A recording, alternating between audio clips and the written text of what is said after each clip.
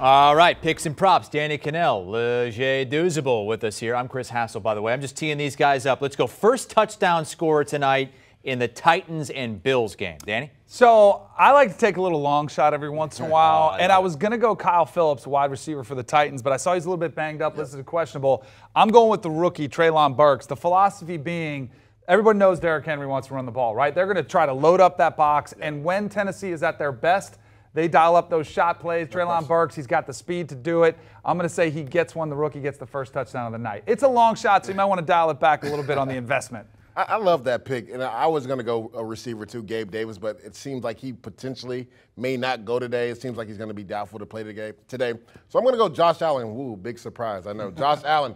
The Buffalo Bills like to use quarterback run in the red zone, and even if they don't, Josh Allen with his legs, his scrambling ability, had a rushing touchdown in week 1 versus the LA Rams. This is a guy that's big, right? 6'5". Some say 240. It looks like he's about 250, 255, and runs guys over. You saw what he did to that safety, right? And stiff-armed him and got him up out of there. But I also like Josh Allen right here, and is the first touchdown scorer in the red zone. Again, the Bills love to run the football and like quarterback run in the red zone, especially the low red. It's one thing to do it to a safety that comes up. What about he did Bobby Wagner? Carried him over and reached for the end zone. That might have been even more impressive. All right, so you got Allen running it in for a touchdown, for the first touchdown of that game. How about Vikings and Eagles first touchdown scorer? Similar theme. I'm going with the quarterback in this one. I went with a longer shot in Treylon Burks, plus 2,000. I think this one's a little bit better odds to possibly get this. Jalen Hurts led the team last year in rushing. They still want him to be a big part of that red zone offense too, especially down around the goal line. He's just a versatile threat with his legs, and if he's either on a designed quarterback run or if he scrambles, it's a threat to score. So I like your odds of Jalen Hurts getting that first touchdown. 100%, Danny. I'm going with Jalen Hurts as well. Last week, 3rd and 1, they use a quarterback run play. He gets stuffed. 4th and 1, he scrambles into the end zone. His numbers are big, right? This guy rushes the ball extremely well. He's a part of the rushing attack, which was the #1 rushing attack in the NFL last year. So he's a bigger body quarterback. They like to use him in the low red, just like Josh Allen and the Buffalo Bills do with him.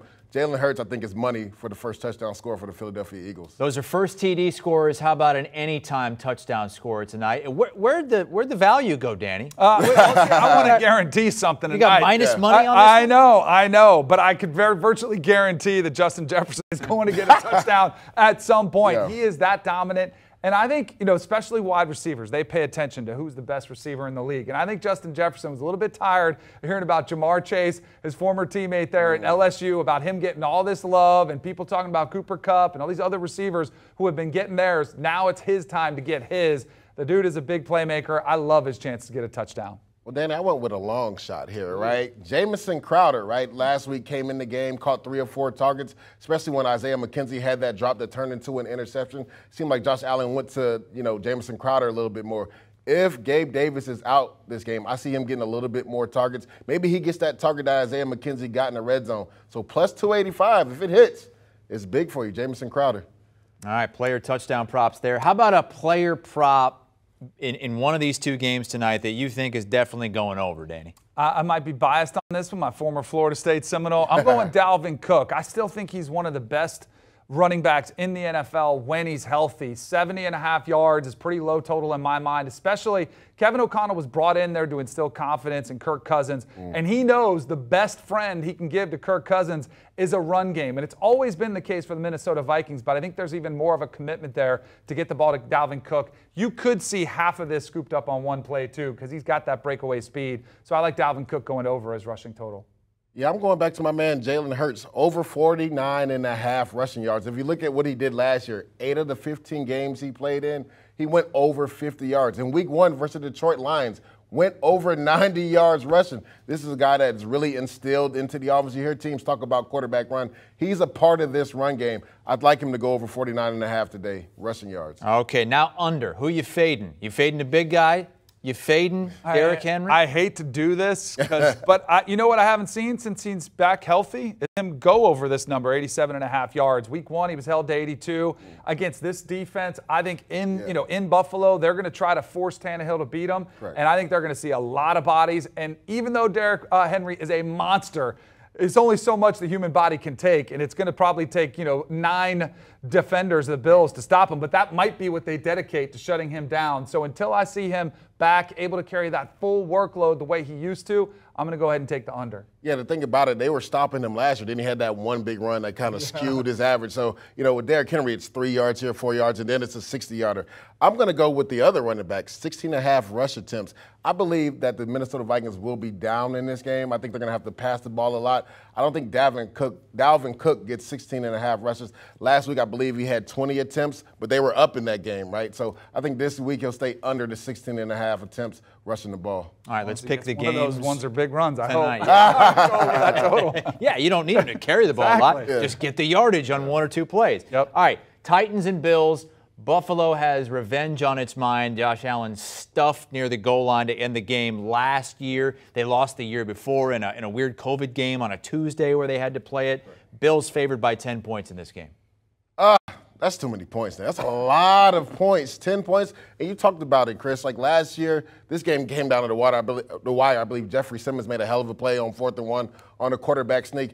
I think the Bills will win this game, but I think the Titans cover. If you look at the Titans defense, they match up pretty well, especially if Gabe Davis is out. I mean, Christian Fulton on the outside is a really good player. To me, Kevin Byard is one of the best safeties in all of football. But up front, I think this is where the game could be won for the Titans, or maybe keep the game close where they cover the 10 points. Jeffrey Simmons is a man amongst boys. 2 sacks last week in that game versus the Giants. Had a sack the year before versus the Buffalo Bills. And then also Danico Autry and Bud Dupree. These are really good players. Now, they will miss Harold Landry on the outside because, that dude had 12 sacks last year. It's hard to replace that. But I think, this defense will keep this game close. They'll run the ball on offense. I think they cover the 10 points. I'm with you. This is like, a college football spread when you see the double digits. If it was a single digit, if it was even 9.5, I'd think about taking the Bills. I think it'll be that close. But if it's double digits, I think the better, smarter money is on the Tennessee Titans here in this situation, especially the mental aspect of the way things work, the ebbs and flows of the NFL. Titans coming off a rough performance. There's a little more desperation to them. Everybody's been basically giving Josh Allen the MVP, giving him the Super Bowl trophy. They've been told how great they are. Right. Every week you have to ramp up the energy, the intensity the same way. If there's a letdown at all, Tennessee will keep this game close, so I like them with the 10 points. Okay, 7:15 Eastern Time kickoff there. 8:30 Eastern Time kickoff for the other game. Eagles hosting the Vikings in Philadelphia, given 2.5 at home. So I'm captain of the Kirk Cousins fan club. I love my guy, but the numbers aren't great in prime time. No, and they're until not. I see him bump that trend, I'm going to go ahead and take the Eagles here, laying the 2.5. It's a short number. I like them to win this game, control the line of scrimmage. We talked about Dalvin Cook trying to run the football. Vikings coming off an impressive performance, but I'll be surprised if they go in tonight. I think the Eagles will control this game from start to finish. Yeah, I'm with you, Danny. Minus 2.5. Take the Eagles with the points. I believe they cover those 2.5. Kirk Cousins, you said it, 2-9 in primetime games. And I believe those 2 wins were versus the Chicago Bears. Nothing against the Chicago Bears, but this is the Philadelphia Eagles. I mean, the Green Bay Packers actually ran the ball really well versus this Vikings team last week. They just went away from it way too early. They averaged 6 yards a carry. We know the Philadelphia Eagles are going to come in and run that football, whether it's with Miles Sanders or the quarterback Jalen Hurts. I just believe they cover at home. Again, Kirk Cousins, until he shows us something else in primetime, I believe the Eagles minus 2.5. You should take it. Leger, Douzable, Danny Kanell giving us picks and props for the 2 Monday night football games tonight. Let's recap it. Take a screenshot. This is what they like. First touchdown scorers, anytime touchdown scorers. Danny did give you some value on Burks. He's 20-1 to be the first touchdown scorer in that Tennessee-Buffalo game. They are both on Jalen Hurts to be the first touchdown scorer in that Vikings-Eagles game. Remember, as a quarterback, it's got to be a run. It can't be a pass. A run into the end zone there gets you around 6-1 on that. Both on the Titans plus 10, both on the Eagles minus 2.5. Do you want a sports network that delivers everything that matters about the game? The highlights, the picks, the instant analysis, no yelling, no fake debates, no politics. Hit the subscribe button and never miss a moment.